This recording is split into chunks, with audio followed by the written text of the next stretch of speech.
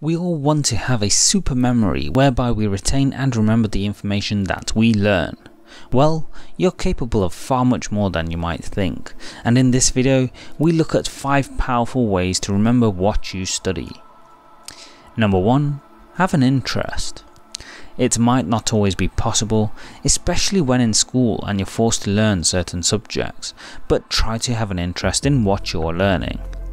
This is because we're significantly more likely to retain information on subjects that interest us than something that you are simply trying to remember for a test.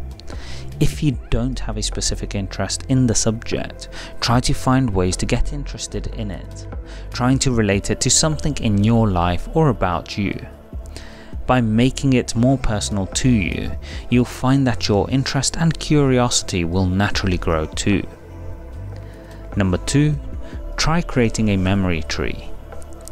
Memory trees are a fantastic visual method of remembering information, as they give you a mental image to work through and remember your facts.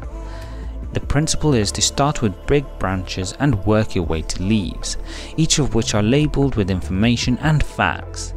Start with a larger or higher level fact first for the branches, and then work into the details for each of the leaves. This is one form of visualization for memory, but there are many others that work equally well, such as mind maps, or if you want to be like Sherlock, mind palaces. Number 3. Create associations. In many ways, the most fundamental rule to learning is to create associations between information you don't know to what you do. This is because it's extremely difficult to understand or make sense of, or have context regarding something you don't know about and is completely new to you. Find ways to relate it to what you understand, creating a mental relationship to help your understanding of the subject and give it meaning in a way that's of value to you. For example, programmatic STEM toys are a great introduction for kids to understand logical processing and the fundamentals to coding in a way that makes sense to them and is fun at the same time. Number 4. Write summaries.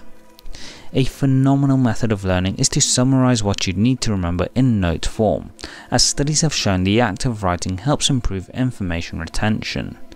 Actually, this act also makes you reword the information in a more efficient and succinct way, meaning it forces you to think about the subject and organize your thoughts on it.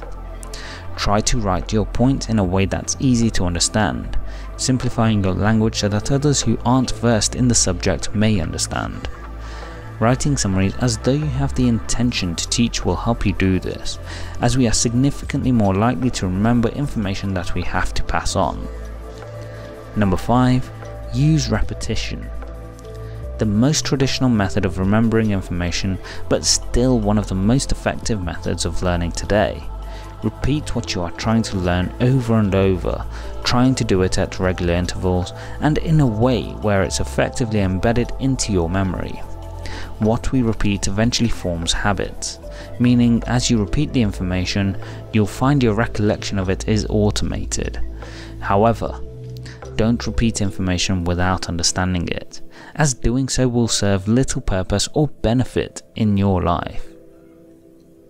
Do you have any further tips to help memory? Let me know in the comments section below. Please like, share and subscribe as we help you live life on your terms. Don't forget to hit the bell icon to ensure YouTube notifies you of the latest uploads. Thanks for watching.